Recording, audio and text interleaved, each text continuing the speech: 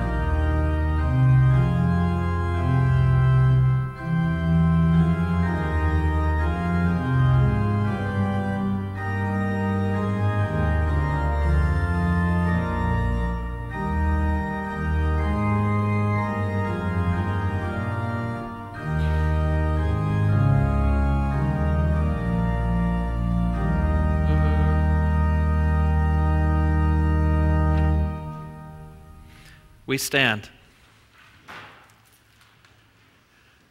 O Lord, open my lips. Hasten to save me, O God. The Lord be with you. Let us pray. Lord God, you have brought us safely to this hour of evening prayer. We thank you for providing all that we need for body and life. Bless us who have gathered in your name. Forgive our sins. Speak to our hearts. Dispel our sorrows with the comfort of your word, and receive our hymns of thanks and praise through Jesus Christ, our living Savior, who reigns with you and the Holy Spirit, one God, now and forever. Amen. Please be seated.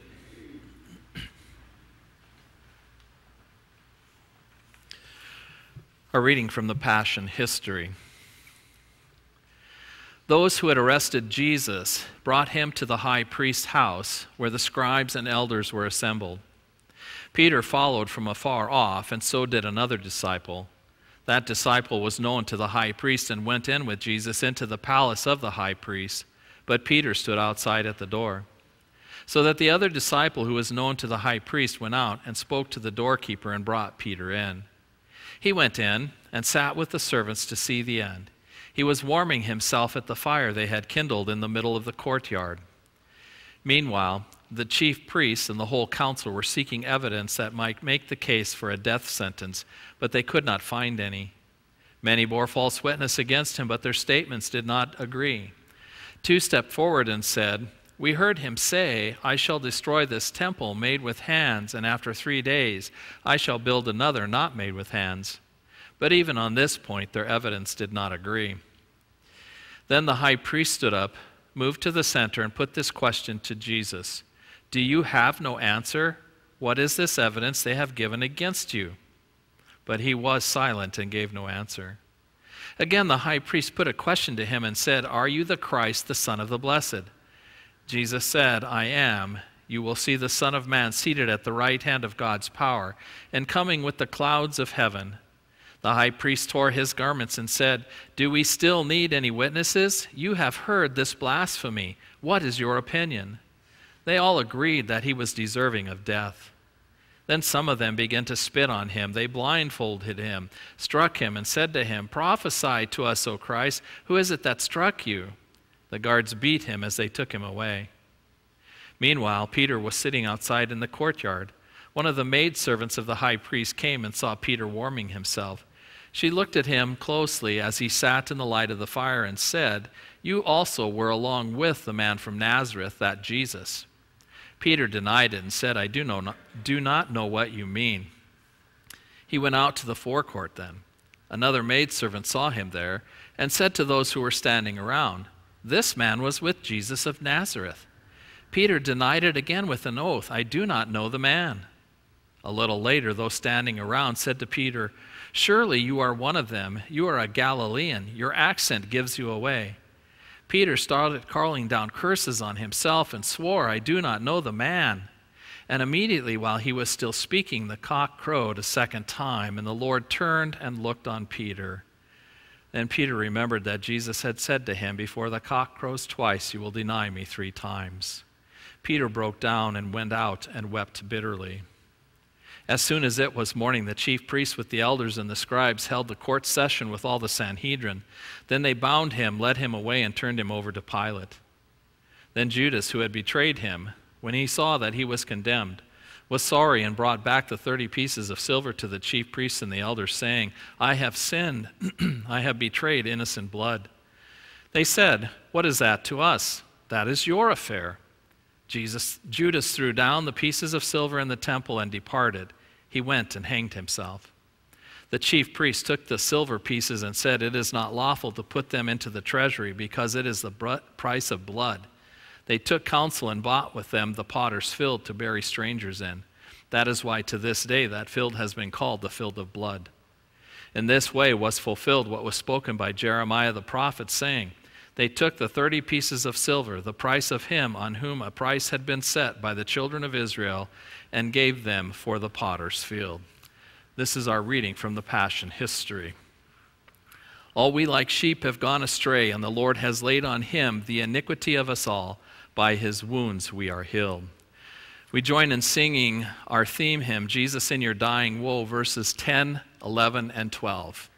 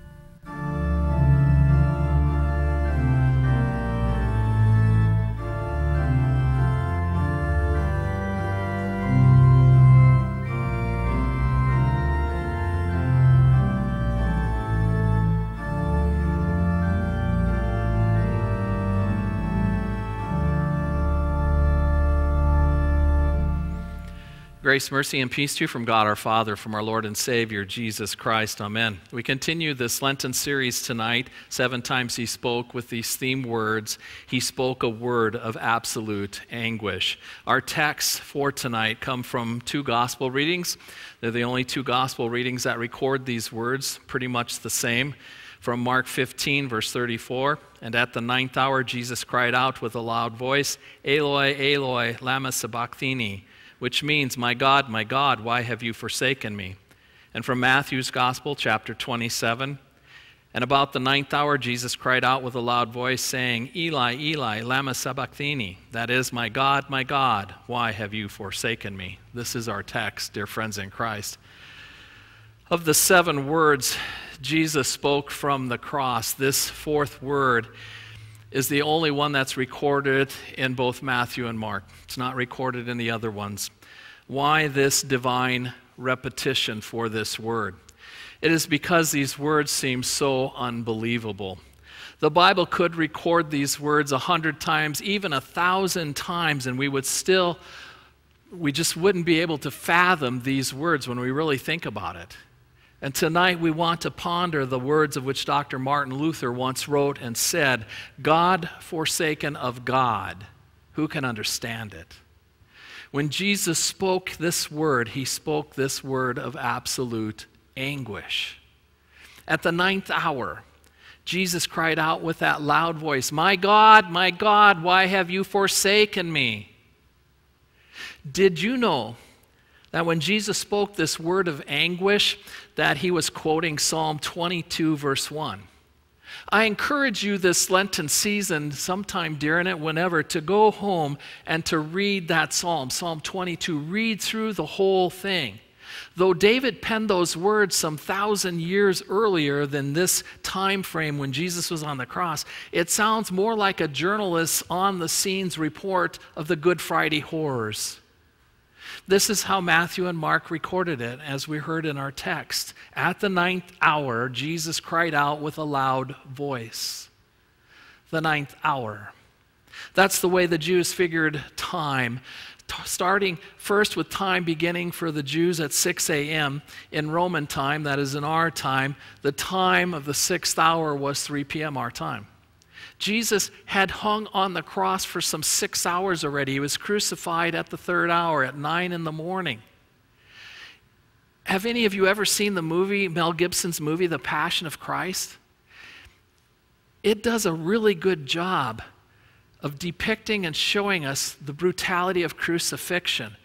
That Passion of Christ, if you've seen it, you've witnessed the brutal, the gory depiction of the horrors of crucifixion, and he does a great job in that movie, and sometimes it's really hard to watch. I watch it every year trying to help myself go back and remember what our Savior went through.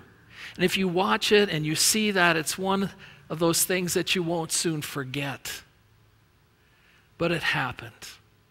But any study of Christ's crucifixion, whether you watch it on a video like that or not, or you just read it out of Scripture, even out of Scripture, it gets very intense. What did Jesus endure physically in those 6 hours? Well, we know before he was put on that cross, there was the scourging Pilate had done, the crown of thorns that was pressed into his scalp, the beating with the staff on his head on that crown of thorns, driving those thorns deeper into his scalp, and even hitting him on the face and around the face while they're doing this and that. They hit him over and over and over again. The soldiers, they spit on him. They put a purple robe on him. And then they took that robe off of him. They ripped that robe from his body. That alone had to hurt. When you think about it, if it's, when you've cut yourself or scraped yourself, and if your clothing gets stuck to that as it scabs over, think about Jesus and his back. That had to have hurt when they ripped that off his body. Almost like having a bandage ripped off when you're trying to check a wound. And all this took place, that stuff took place before he was ever nailed to the cross, through his wrists and his feet, and then hung upon that cross, stuck up and let it drop down into a hole to hold it up and jarring him. All of that's done before that crucifixion point. Many a prisoner had died before they ever got to the crucifixion from the beating that they took prior to that torture beforehand. But Jesus survived all of that torture to be nailed to that cross and to suffer the horrors of crucifixion. What was it like? Well, David gives us a peek into his Savior's mind, again from Psalm 22, starting with verse 14. David saw that it wasn't very pretty. He said, I am poured out like water, and all my bones are out of joint. My heart has turned to wax. It has melted away within me. My strength is dried up like a potsherd, and my tongue sticks to the roof of my mouth. You lay me in the dust of death. Dogs have surrounded me. A band of evil men have encircled me. They have pierced my hands and my feet. I can count all my bones. People stare and gloat over me. They divide my garments among them and cast lots for my clothing.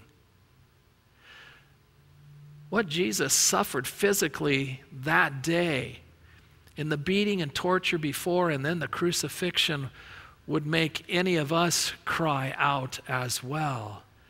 But Jesus' agony went much deeper than just the physical agony that he had to endure. Notice he didn't say, Father in heaven, why are you letting them torture me like this and be mean to me? He said, my God, why have you forsaken me? Impossible words when you think about it. Because you see, for the first time in his life, Jesus didn't address his Lord as Father. He couldn't. The Father had abandoned his Son hanging on that cross. There is distance in this cry. There is loneliness in this cry. No one was there. No help whatsoever. For Jesus, these last hours on the cross were hell on earth. This was the cry of absolute anguish. Why? It's not that hard for us to answer, is it? We know exactly why the Son was abandoned by the Father, as we hear in Ecclesiastes 7, because there is not a righteous man on earth who does what is right and never sins.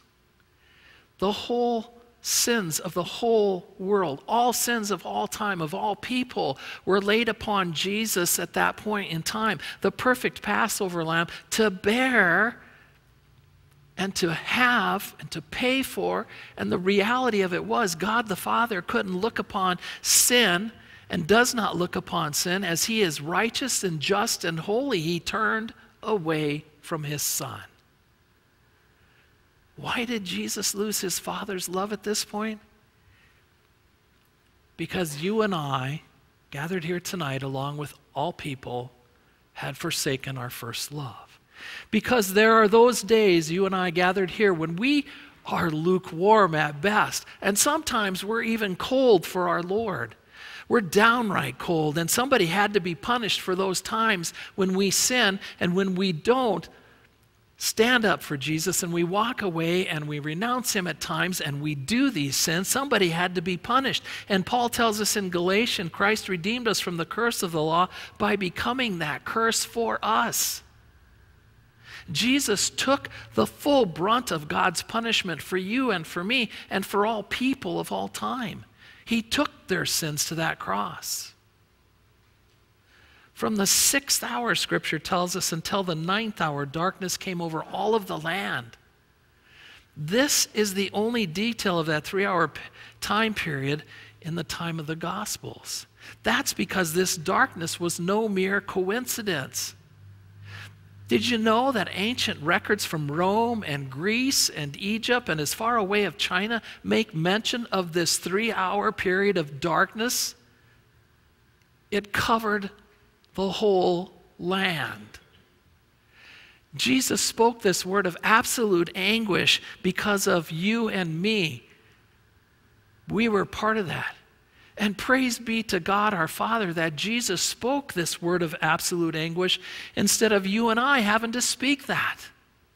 God had warned what would happen to those who would betray him by sinning. Through the prophet Ezekiel, the Lord declares in Ezekiel 18, he says, "The soul who sins is the one who will die. The wickedness of the wicked will be charged against him." And that charge for sin is death in hell. Scripture tells us that. But Jesus endured God the Father's punishment of hell in our place. That hell was right there on the cross. Why? Because our Savior didn't want us to have to find out what it would be like to have to say, my God, why have you forsaken me?" He didn't want us to have to know what it was like to gnash our teeth through an eternity of hell, knowing that it was our own fault, knowing that it was our own stubbornness and stupidity and spiritual apathy that would have landed us there. My God, why have you forsaken me?" Our perfect substitute spoke these words so that we'd never have to say those words, and we would never have to endure God's wrath. He paid the price for our sins in full because he knew that you and I could never pay for them. The result? Well, the words of Isaiah the prophet come to mind in Isaiah 54. It says this, "For a brief moment I abandoned you, but with deep compassion I will bring you back. In a surge of anger I hid my face from you for a moment, but with everlasting kindness I will have compassion on you, says the Lord your Redeemer. To me, this is like the days of Noah, when I swore that the waters of Noah would never again cover the earth. So now I have sworn not to be angry with you, never to rebuke you again. Though the mountains be shaken and the hills be removed, yet my unfailing love for you will not be shaken, nor my covenant of peace be removed, says the Lord who had compassion on you." Moments after Jesus cried out those words of anguish, absolute anguish, my God, why?" Our Savior also proclaimed, "It is finished." Though the time on that cross must have felt like an eternity to Jesus, it lasted just but a few hours. But it was hell on earth for him he had to suffer through. And thanks be to God then that it was over then. It was finished. Jesus had paid the price. The price for salvation was complete. The storm surge of the Father's anger against sin was washed away in the greater flood of his Son's holy blood that was shed on that cross. The covenant of peace was cemented in place by that holy sacrifice of God's Son. The anguish Christ suffered as sin bearer for the whole world was complete. It was over. My God, why have you forsaken me?" You know, we can read those words 1,000,000 times and we still won't fully understand and comprehend them because of what Jesus has said and done for us. We will never have to. Thank God for that. Amen. Now may the peace of God, which goes beyond all human understanding, keep our hearts and minds in true faith in Christ Jesus, our suffering Savior. Amen.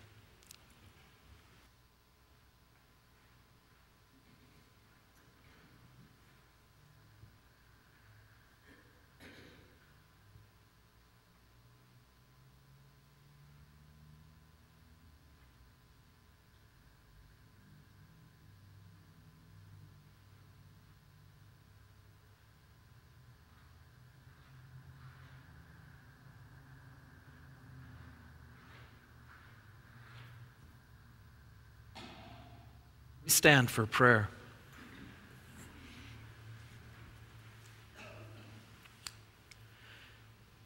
Almighty God, whose beloved Son went not up to joy, but first he suffered pain, not to his glory before he embraced a cross, plant his cross in our hearts, that in its power and love we may come to the joyful end of our faith and a heavenly crown.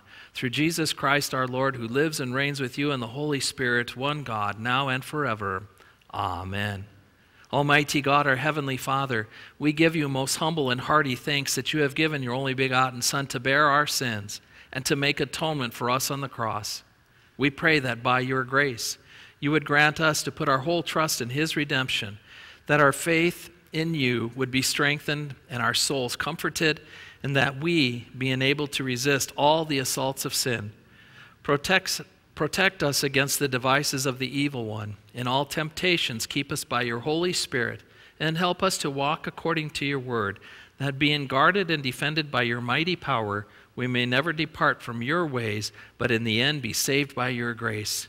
Hear us as we pray in his name, and as he has taught us. Our Father, who art in heaven, hallowed be thy name. Thy kingdom come, thy will be done on earth as it is in heaven. Give us this day our daily bread, and forgive us our trespasses, as we forgive those who trespass against us. And lead us not into temptation, but deliver us from evil. For thine is the kingdom, and the power, and the glory, forever and ever. Amen. Lord God, all holy desires, all good counsels, and all just works come from you. Give to us, your servants, that peace which the world cannot give, that our hearts may be set to obey your commandments. Defend us also from the fear of our enemies, that we may live in peace and quietness, through the merits of Jesus Christ our Savior, who lives and reigns with you in the Holy Spirit, one God, now and forever. Amen. And now the grace of our Lord Jesus Christ, the love of God, and the fellowship of the Holy Spirit be with you all. Amen. Please be seated as we sing our closing hymn, Stricken, Smitten, and Afflicted.